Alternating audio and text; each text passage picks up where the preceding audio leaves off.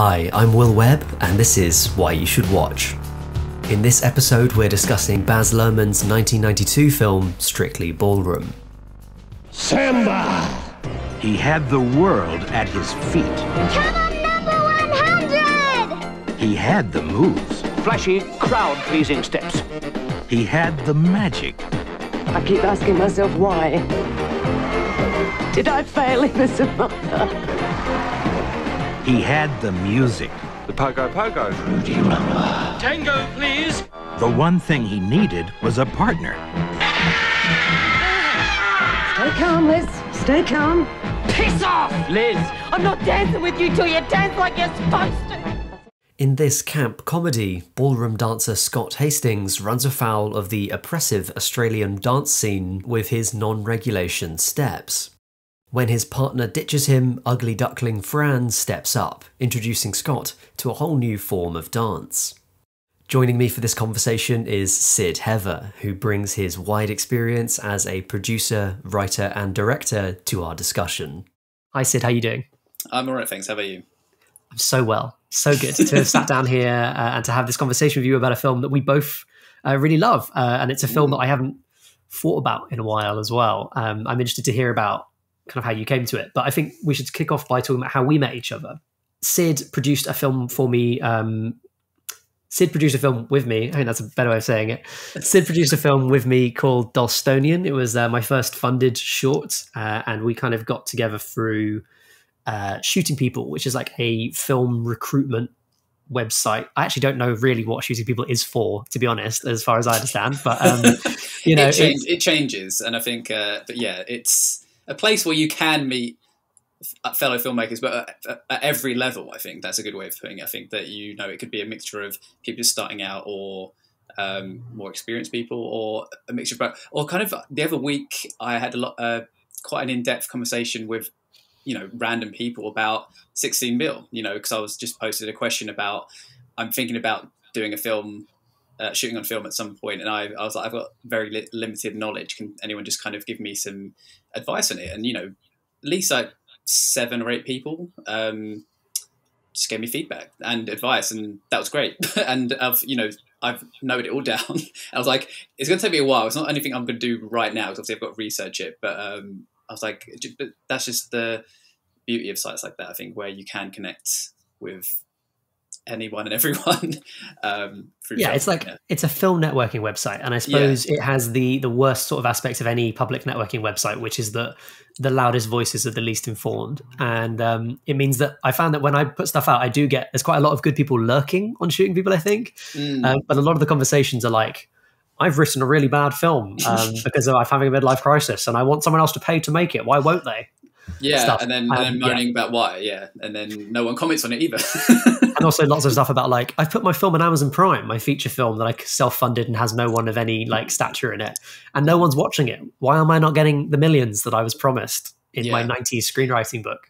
No, but I think that's another thing that actually, just by thinking about it, that I think that just at the end of the day, even like Netflix, Amazon, Disney Plus, they are just platforms. And I say that, you know, just platforms. But just because you're on a platform doesn't mean you're automatically going to get success. People still got to find you, still got to market your film. And obviously Netflix and anything of that stature, they're going to put their money into their own products, you know, or their own output, you know, essentially. And even then, you know, it's all about algorithms as well. So even there's God knows how many projects on Netflix, for example, but then you realize you're kind of only given a certain amount, you know, as part of your homepage. Yeah, totally. I actually think that's a long form problem for Netflix, because it leads to the assumption, most people I talk to say stuff like, there's nothing new on Netflix, you know, and they actually have a huge back catalogue. But the problem is that their algorithm presents you with the same 20 movies every time. So it becomes a bit of a problem. Yeah. And I should say as well that Syd isn't just a producer, but also a writer and director, and has directed a number of shorts over the last couple of years.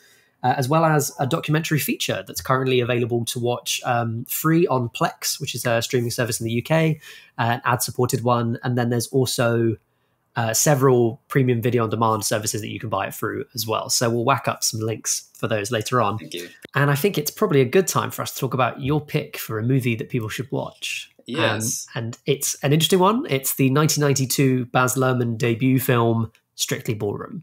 Well, there'd been some silliness in the past, but we thought it was over it. I mean, we never imagined that he would do such a thing in front of... Federation President, very fine. And don't forget that the official Federation video, yes, the only way to dance. Wonderful to see you, Barry. Barry Pipes, dance to win is on sale here tonight. Yeah. So to give it a bit of context, this is a movie that was like a debut film. It was a pretty high budget. I think it cost about $3 million film for someone who's a first-time director. Baz Luhrmann had done quite a lot of work in theatre at that point. And in fact, this was developed out of a play. He'd improvised originally with his like theatre troupe and then put together. Some actors from the original stage performances are in the film. Fran, notably, is from the original stage production. And it's also the first of the so-called Red Curtain movies, which counts Romeo and Juliet and Moulin Rouge with it as well. I call them Red Curtain like their own trilogy, but really like all of his movies are basically part of that. They all have these shared stylistic approaches to do with glamour and kitsch in lots of interesting ways that we'll talk about, I'm sure, as we go through. But I remember this being a really striking thing for me as a teen because I'd never seen something that had that level of kind of artifice in it. This comes across so strongly from that first moment where you see these red curtains that part to kind of this big musical sting. So let's start with how you came to the movie. Syd, when did you originally watch this? How did you find out about the film? That's a good question. I actually can't remember. I think it must have been, I don't remember the exact first time I watched it. I've got a feeling, I think it's possibly that I could have been watching it with my mum and dad at some point. Because I think there's also I don't know if it's like the holy trinity of Australian comedies that kind of broke through that time of you've got Strictly Ballroom, Muriel's Wedding, and Priscilla, the Queen of the Desert, because they seem to definitely all of a similar time period. They definitely crossed over. I think definitely to maybe a UK audience. But yeah, I think in fact, they actually have a name. It's called Glitter Cinema, as well. Really? Tends to be known as Glitter Cycle. So there's this Australian new wave film movement that I actually just did a video about for Little White Lies, and then long term that stuff develops into kind of a scene that can then support a second kind of set of those movies. Oh, really? Which are these kind of often quite LGBT focused or like kind of courting like a kind of kitsch fan base. And so yeah, it is literally Strictly Ballroom / Moulin Rouge, and then Muriel's Wedding and Priscilla are kind of like the absolute key ones. There's a number of much more, like if you ask an Australian, they would mention quite a few more. But those are the ones that kind of crossed over. Yeah, 100%. So, but I think I don't remember watching it until I must have been late teens as you, like same as you. I don't remember watching it as a kid. It was quite late to watching it, but I can't remember exactly when I watched it. It's also interesting. I wonder if I did enjoy it as much the first time I watched it. Like I definitely, obviously, I didn't hate it or anything because I loved the film, but I'm trying to wonder if it was one of those films where I watched it once, enjoyed it, but I didn't kind of fully appreciate it until maybe multiple times or a second time watching it. But I'm pretty sure it would have been the first time because I think it's a satire essentially, which I think that's just basically what I love. Comedy, obviously, but also quite a heartfelt film.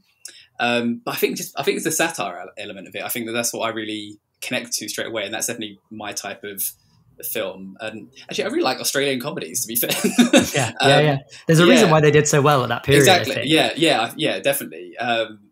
It's interesting. I mean, I think if you think about what was happening in UK cinema at the time, you had films like Trainspotting and Human Traffic that were in different ways, but covering kind of similar subject matter sometimes, albeit darker ones. Yeah. They were using a lot of stylistic experimentation. I think it was to do with things like the role of music videos at the time and advertising. I certainly think of Luhrmann as being someone who almost subconsciously is creating advertising industry the whole time.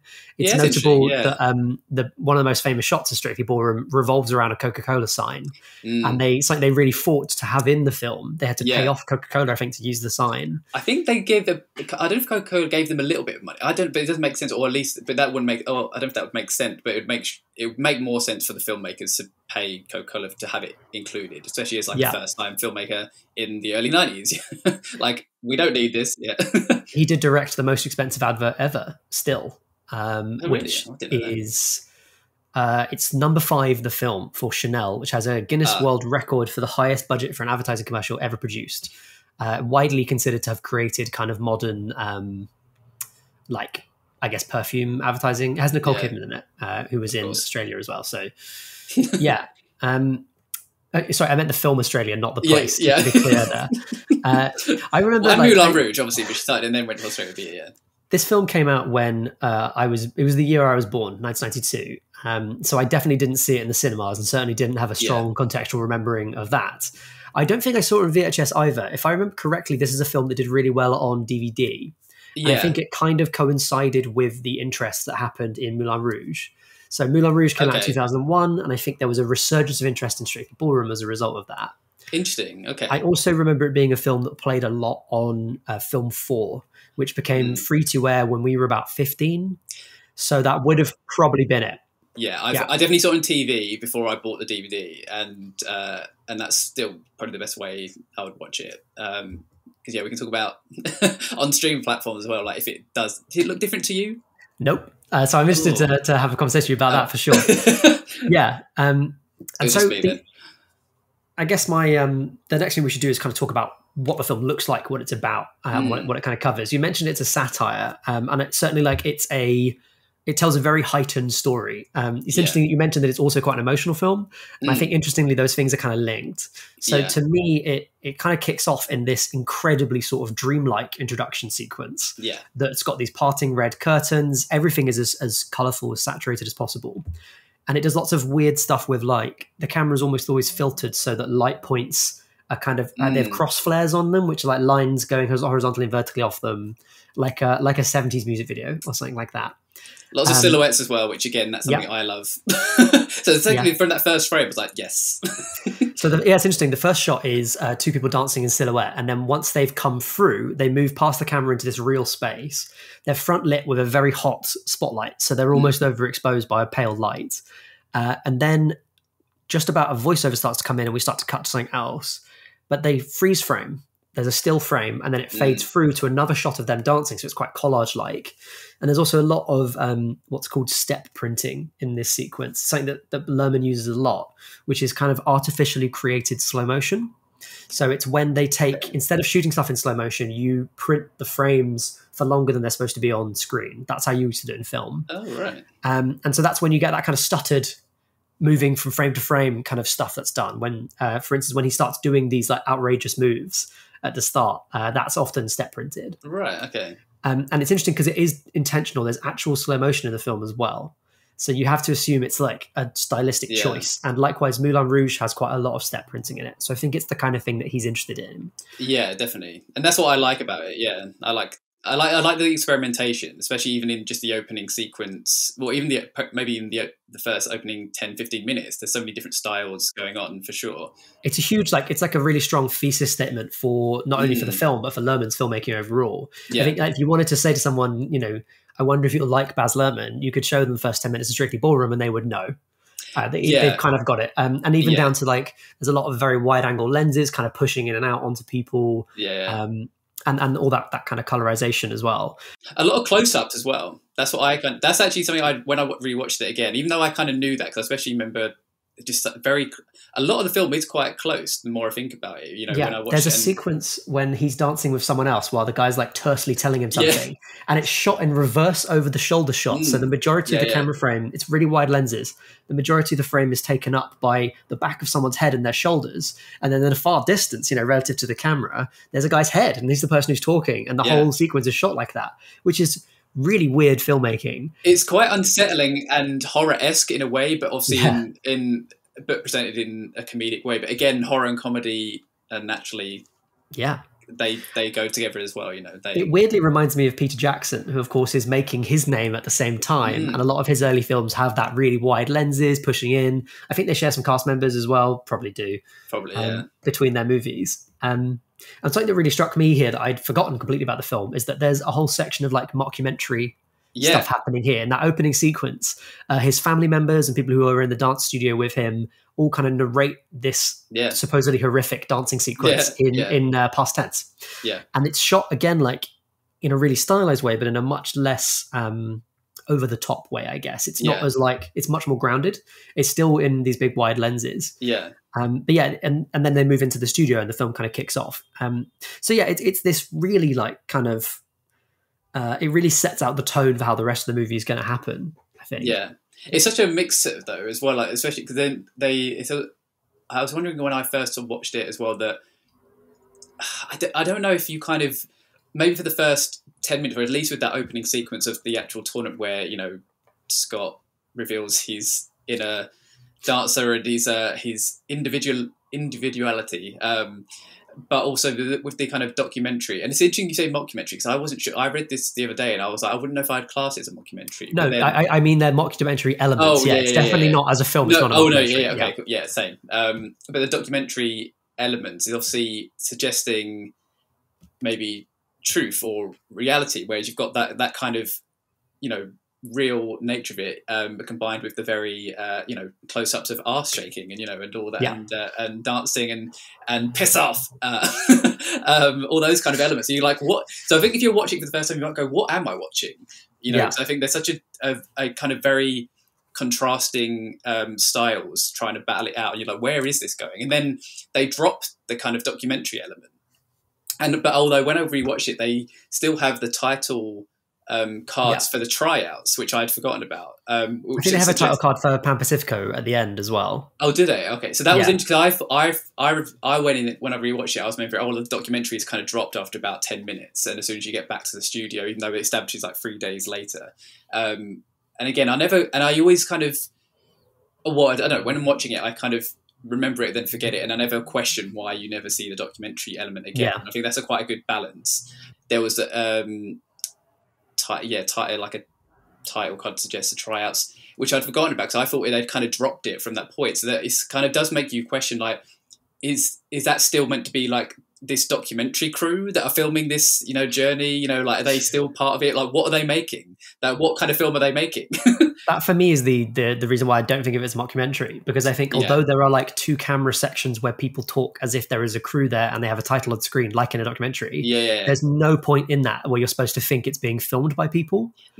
I don't think there's any pretense about there being an actual documentary crew. No. So it's like when you're watching, say, like Amanda Iannucci stuff, like The Thick of It, where it's shot like a documentary, but there is no crew, as it were. It's not like there's actually a film being made. And I think about like comparing it to stuff like Drop Dead Gorgeous came out like at a similar time, and also has mockumentary elements, but there is a crew. There are people who are making that film, and you can see them in reflections, or people told to turn off the camera, stuff like that. Which is funny because, again, Drop Dead Gorgeous is actually not a good mockumentary in that sense, because it's a great film. I love Drop Dead Gorgeous. But it doesn't try to be a mockumentary, except when it suits it, I think. Which is almost the opposite to this, where the mockumentary thing just seems to be like another aspect of the fun that Baz Luhrmann's having. Just to poke, I think just another way to poke fun at it, I guess, or suggest the heightened, you know, seriousness of that, how every character takes, you know, the dancing world, but it's actually it's ludicrous, you know. But then also I did wonder, like, is it potentially part of like a news report or something, you know, that, you know, I was thinking maybe it's more like that. Again, this is just me overthinking it as a filmmaker, where I was like trying to understand. It didn't bother me, like, I love it anyway, and I think actually I really like the mix of styles, and I think also just breaking the fourth wall, you know, talking to the camera, those elements of stuff that I really enjoy as well. But I think it's just another way of setting the tone. Did I fail him as a mother? You know, just it's all great. I just love it. Well, I think there's an interesting bit pretty soon after that when it kind of cuts to the studio, the dance studio, like a couple of days later, and he's going to actually break up with his dancing partner he's been working with for ages.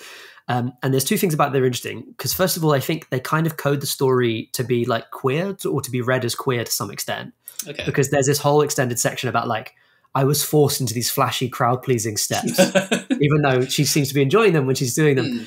And then she says, I'm not dancing with you until you're dancing like you're supposed to, which sets up this kind of section. But maybe more importantly, I think for Luhrmann, he says what he feels about filmmaking in that moment when Scott says back, the audience liked it.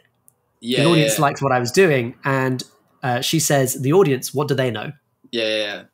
So it's not her. It's his dancing coach. It's Les, I think. Les is like, the audience, what do they know? And I think that's the whole statement of the film. Is like, I'm just going to do stuff that I really like, that I have a jazzy time with. And funnily enough as well, something that, because in my head, I think all of my remembrance of this film was dominated by that big brash style. And a couple of key scenes, like the ending sequence is very good, and you know, the secret dance in front of the mirror and all that kind of stuff. But most of it was all in that style. And then I was amazed to see that actually there's a large chunk of the film that doesn't have that style to it. And it's basically whenever he leaves the dance studio and goes to see Fran and her family, who are these kind of immigrants living literally next to the railway tracks. It suddenly feels much more grounded, and it's in quite subtle ways, especially considering I don't think Luhrmann is a subtle filmmaker. I don't think we could ever really call him that. No. They switched to like more naturalistic camera lengths, like lens lengths, and the edit becomes less showy. The camera stops moving so much, and there's more kind of naturalistic sound. So I was really interested to see that tension in the film as well, because it seemed like Luhrmann almost saying, well, look, can't I have both?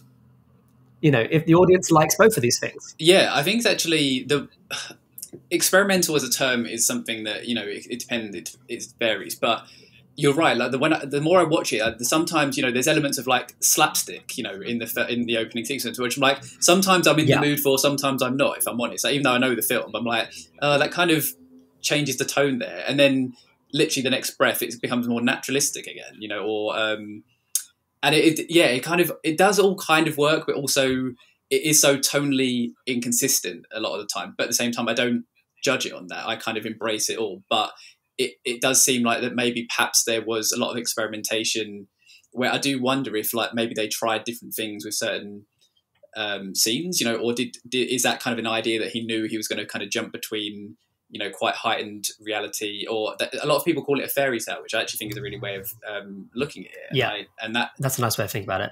Yeah, which I hadn't heard until I was like reading up on other people kind of talking about it. And I went, actually, that does make a lot of sense now I've heard it, because it's on the surface it feels real, but at the same time it's not. And then you can apply the simple story or even the themes and motivations to kind of anything. It's so adaptable to society, or even like microcosm, like a dancing tournament or a competition.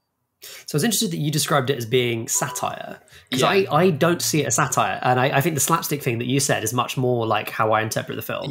I think about like this, there's a lot of focus on like people saying silly things, so like the Bogo Pogo or whatever this possibly made up dance move is. And no, I think it's a real move, but I did really think it. I did think it was fake until I looked at it. I was like, oh, actually, is it true? I still don't know for sure, but I think it's real. Well, I know that Luhrmann did a lot of ballroom as a kid.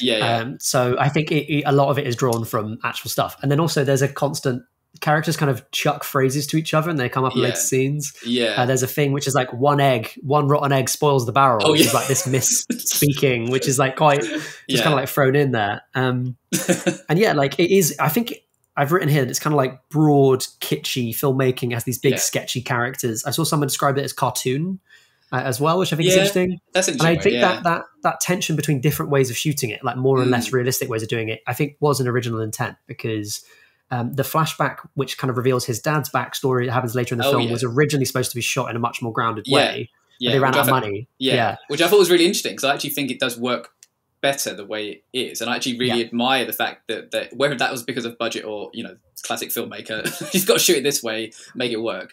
But I actually think it plays well into the film. I think it would have changed, because it's quite a serious moment, I think, but it's also like especially the lie that's being told, how you've got to dance this way, dance federation steps, otherwise it could all go wrong.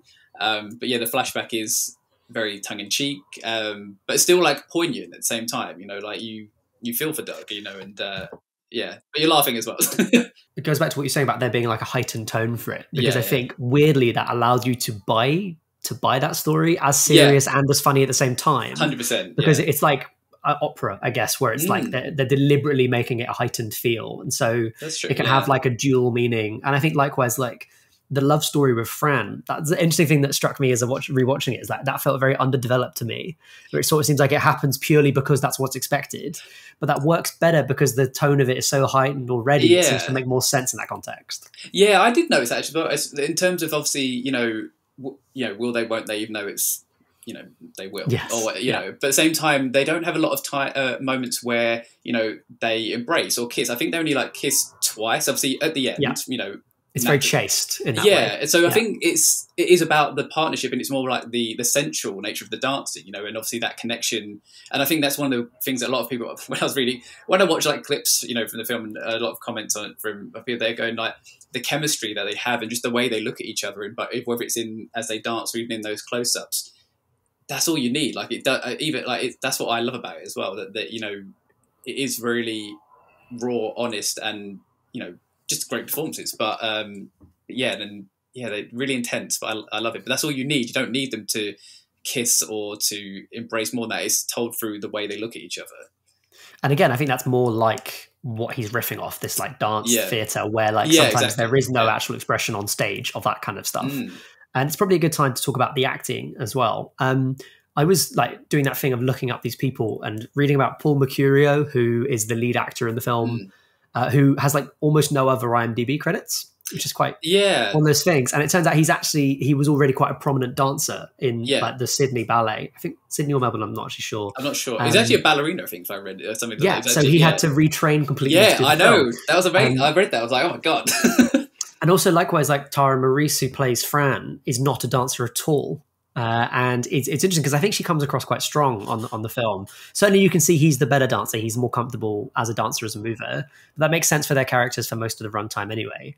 I do love that they've tried their best to make Tara Maurice like less stunning than she is. For the start of the film, they like painted pimples on her and given her glasses. And she sort of just magically gets better looking over the course of the film, just like, and there's no real explanation for it. There was a little thing in the beginning where she's got apricot scrub. Yeah, right? And there's a few moments where like off screen she ran out, and then obviously she got some nutrition, now she's better or whatever. But obviously it's also the idea of like the ugly duckling that becomes a beautiful swan, where some people might in a 2021 audience might go, ugh. But I don't know.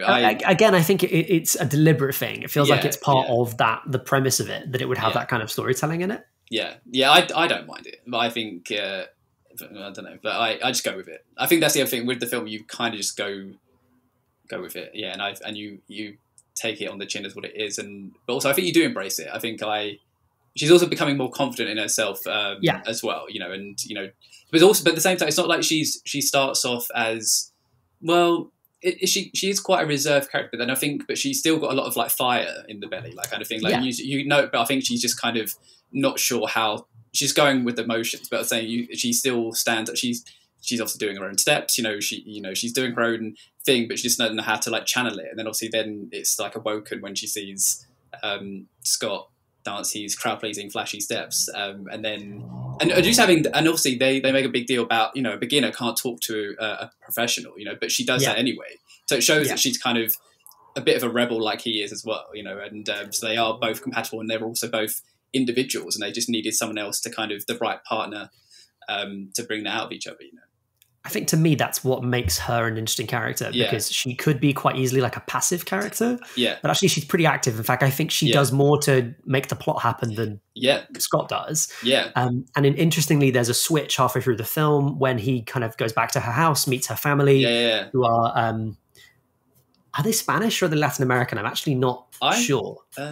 They dance the Paso Doble, and they all find his dance hysterical. And so teach him like a more authentic way of doing it. And then that becomes this journey of self-discovery where it's no longer about him teaching her, but more about her heritage teaching him. And it's a nice way of flipping the script. Otherwise it would feel, I think, like she was quite a passive character, and there was a lot about like her worth in relation to him. And so it does kind of switch that around, which is really interesting. And I think there's still those elements where I noticed as well, like especially when he first talks to Fran, where obviously he's challenging the status quo, but then he kind of uses the rules when he wants to, like when he's saying like about to Fran, she's gone from my head, but she's like when she's asking him as a beginner, and he's like, you have no right to kind of talk to me. So kind of when it's good for him, but also that when they're about to do the Paso Doble, he's like, don't worry, just try and keep up, like arrogant arsehole essentially. And you're like, oh, so it's kind of good that he needs to be kind of brought down a peg or two. So even though he's kind of finding himself and wanting to do his own way, but he's still got to kind of break through from the kind of Federation way of doing it, which is probably its own microcosm. Essentially that's what they all know. It's kind of its own ecosystem, where you buy the VHS tapes, you learn the steps, you dance in these local competitions the way that we tell you to. And I think there's something about like, it's not even about him learning how to dance for himself. It's about like finding an authentic tradition or something like that, because even once he's started doing these flashy crowd pleasing steps, the passion is from the heart, but not the actual dance. And I think it's about him finding a way of communicating what he wants to through dance, but in a dance language that already exists or within a more authentic tradition. 100%. Because I think when Fran even says to him, like, you know, you're just overdoing it, he is. Like, when even in the opening scene when he's like doing his own thing, you're like, he's just, and same with how Doug was doing it in the flashback, they're very just kind of like, just going to do what I want, you know, which is a good way to kind of express yourself, but at the same time, you still want to, you know, find the right direction or kind of not hone it in, well, maybe hone it in a bit. Or like you said, finding an authentic outlet or way to kind of present how you're feeling. And which just basically love it. And maybe that's why that's how we can interpret how Luhrmann feels about filmmaking as well, to kind of draw it back to that kind of comparison. Because I think he finds a balance there in the end that's about doing his crazy thing, but also pleasing an audience, you know, and kind of understanding what they want and being able to tell an actual story through that. Funnily enough, a balance which I think he's lost. So I in my head, I was like, oh yeah, Strictly Ballroom, back when Baz Luhrmann made good films, which I think is maybe slightly unfair. I know that he hasn't made a film in about 8-9 years. He hasn't made a film since Great Gatsby. So actually, disclaimer, I realised recently that I'd never seen any of his other work. It's always been about, really, and I only watched seen Moulin Rouge. I watched it for the first time yesterday. Wow. Because I was like, I bet that comes up, and I went for some reason. I just kind of watched Strictly Ballroom. I knew Baz Luhrmann. I was like, that was great. Then I need to never see anything else he had ever done again. Even though on paper, every other follow-up film that he had done, I thought that sounds great. It's kind of a similar.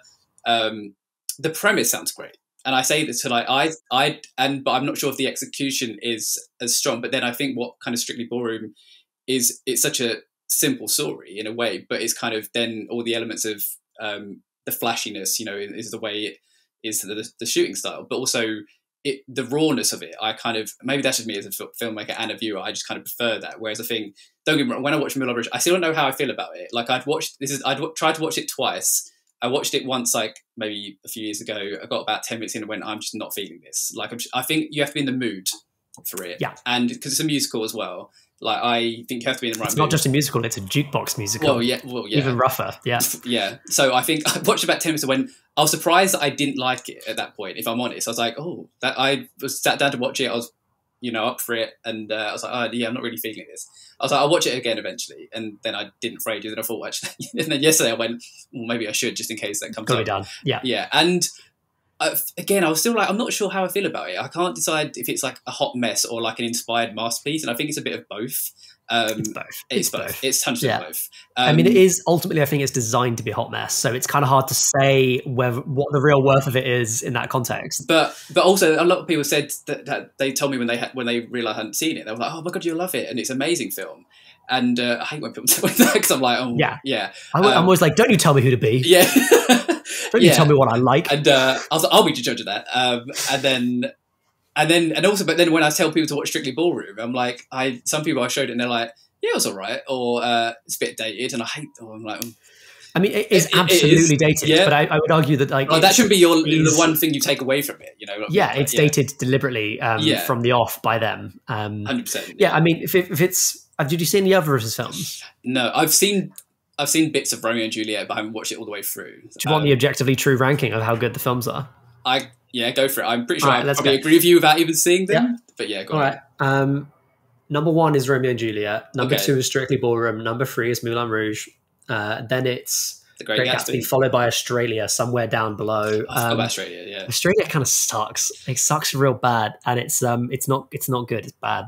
So that's what I've got to say about it. Yeah, apparently I was reading just trivia, which again you never know how true it is. But then apparently for Moulin Rouge, Heath Ledger was, you know, down for the lead of that interview with McGregor, but then they decided he was too young for Nicole Kidman, and I was like, okay, possibly true. I think at that time, yeah, maybe, but even then, I was like, okay, that would have been an interesting pairing. I think because I think even Heath Ledger as a person and actor, he was definitely older than he is. I think so. I don't know if it would. I'd be intrigued to see how that would have worked. But apparently, he was asked back for Australia. He declined. He was like, he never forgave Baz Luhrmann for that. And I was like, damn. Great.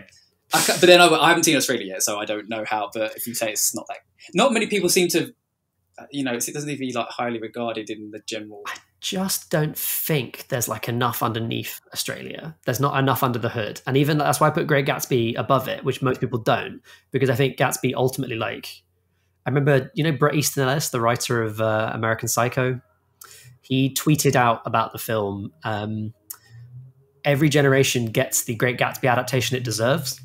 Right. And I think whether or not Luhrmann intends it, there is a lot of subtext to his adaptation of Great Gatsby because of the conceit of making a Great Gatsby film, because you're never going to make a film about how bad wealth is in a Hollywood budget period film setting. Do you know what I mean? So yeah, and especially with Baz Luhrmann directing it as well, when it's going to be flashy and big budget, and yeah, exactly. I feel like he was just like wee with the movie, which is like bad. He made a TV show as well called The Get Down, which was on Netflix, and I didn't see. He's made a number of theatre things and also some opera stuff, I think, since. Yeah. And then he's got a film about Elvis coming out. It was supposed to come out during COVID, and then it's now been pushed back. That's when Tom Hanks got COVID, so because he was doing the Elvis movie in Australia. I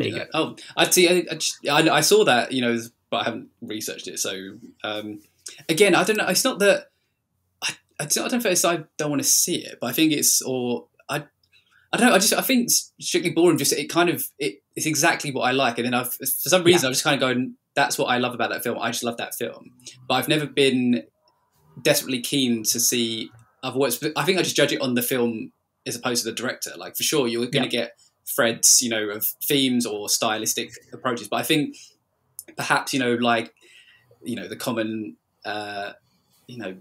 thought process, where just because you've got a higher budget and more resources doesn't automatically make a better film, and I think obviously with Baz, being quite flashy in general, even at the 3 million level, and to then get God knows how much more, it's still always going to be there. But the fact that you've got all those resources at your disposal doesn't automatically make a better film.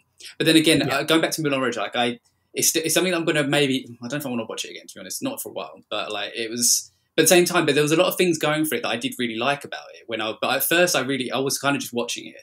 It wasn't until halfway through where actually I was starting to kind of get the world a bit more, and there's kind of elements of it. I was like, actually, this is kind of interesting, and the editing and some of the cinematography is great, amazing. Yeah, it has some beautiful production design as well, some of the best ever, really. I think. Yeah, for sure. So there's a lot of things going for it, and I was like, okay, I can see where this kind of cross-cutting and all these kind of themes blurring. I was like, okay, there is definitely stuff here that I'm kind of getting and enjoying, but overall, I was like, I'm not sure how I feel about it, and I'm still not sure. But yeah, I wonder sometimes about how much of the love for that by critics is because most film critics are bitter theatre kids, maybe. I don't.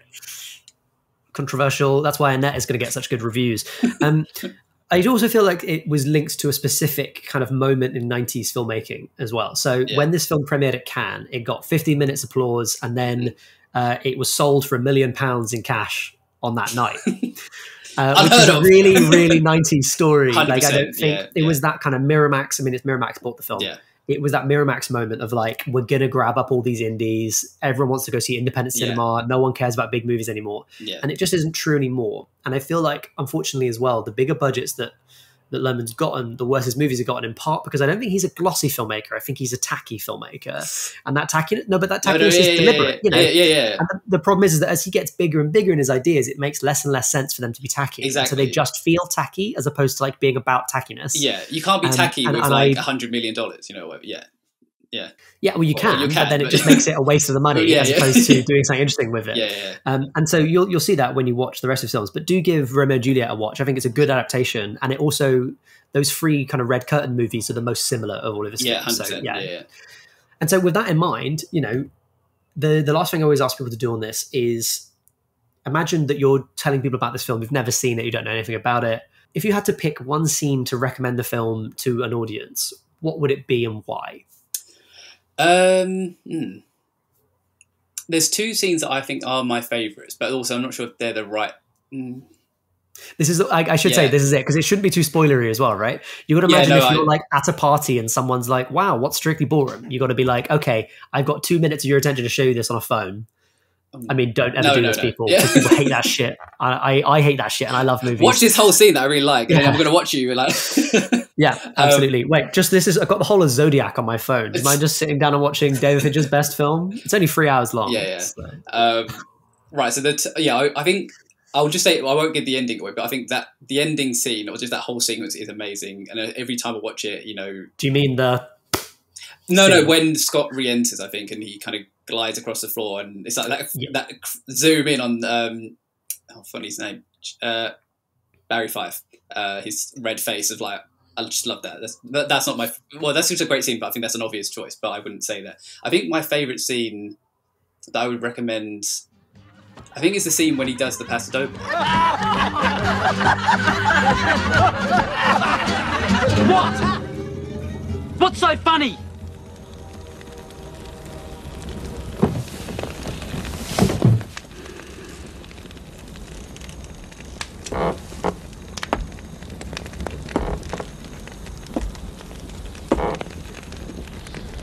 Paso doble? Paso doble.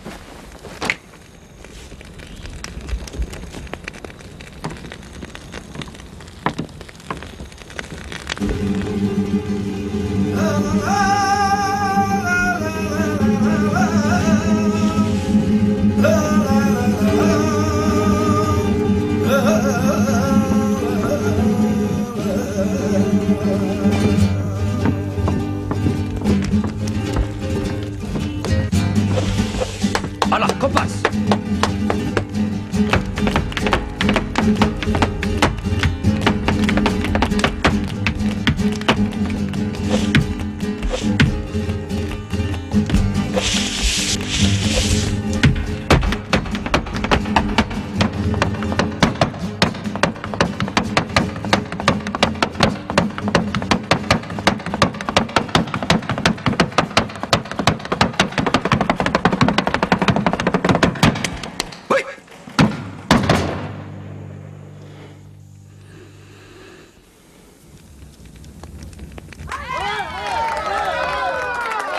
I think at that point she's been scared off. So basically she's been scared off by his parents, you know, the whole federation where they realise that whether they think they're just a good pairing, but it's also not the right pairing because he needs to be seen with Tina Sparkle.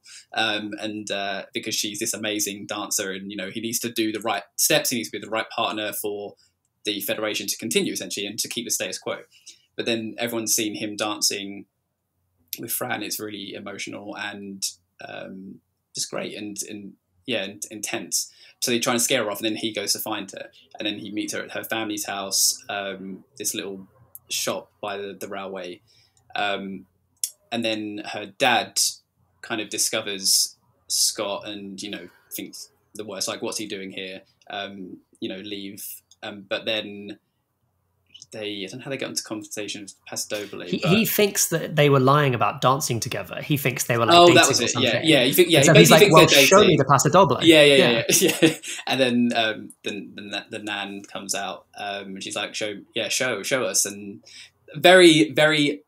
So for something that seems is quite grounded. That whole I love that, but it's also like very theatre where they kind of like show me like and his dad just happens to be wearing like perfect dancing clothes. No, as well. it's basically like kind of a West Side Story where no disagreement would be solved by dancing, you know, but at the same time I go with it. And then so they all come to the back porch garden, and Fran and Scott do the Paso Doble, and Scott tells Fran to keep up with him, but you can tell in her eyes she's like, don't do it. Or I've got to go. Not this dance. Yeah, not in front of these people. So they do it, and it's very just not great. I mean, it's probably a traditional federation Paso Doble. That's the whole point, but it's not an authentic one. I think we're supposed to read it as like a sanitized, like weak or like a non-passionate version of a dance that should be none of those things. Yeah. It's someone who's taught it who's got no idea what a Paso Doble is, but it's also better to a kind of general, maybe Western audience, you know, where you're like, oh, okay, cool, that's great. And then everyone starts laughing, and then the dad, I forgot his name actually. I can't remember either, don't worry about it. Fran's dad, they're all laughing, and he's like, that's not a Paso Doble. I'll show you a Paso Doble. And this is a spoon type thing. Yeah. And then you've got this guy on the guitar. I love that music. I love the whole sequence about it. It's just great. And then he's kind of very, I don't know, masculine. But it's also very, it's just very authentic, and it's great. And you should see him, and Scott is kind of like mesmerized by it, as if like something's awoken in him. And, you've got these kind of zooms or tracks in, you've got close-ups of the kind of the feet and the kind of tapping and the kind of finding the beat and the rhythm. And he's just kind of mesmerized by it. And just that whole sequence, and they start clapping. I just think what I love about it is just the kind of like the intensity coming from like these tracking shots and the close-ups and also like the lighting and just the feel of it. I think it's like nighttime. They're barely lit on this kind of patio, and a lot of the film, as you say, is very close. Yeah, but it tends to be largely like wide and close. It tends to be like on a wide lens pushing in. Yeah, which tends to make everything exaggerated. Yeah, this is like they're very zoomed shots, so they're very long focal lengths, yeah. or probably not even that long, just in comparison to the rest of what's in it. Yeah. And it's also the most expensive scene in the film, which is why it's interesting that you chose it. Interesting. Because a train passes by halfway yeah. through. And so it's only in about 3 shots, this train. They had to hire the train to do that. But it's a really important moment where he begins to feel this passion, and he's kind of taught to do it from the heart as opposed to just straight from his feet. Yeah. And the camera kind of pans up from his feet right up to his face. And as it does that, you can see the train beginning to pass in the background as the music lifts up.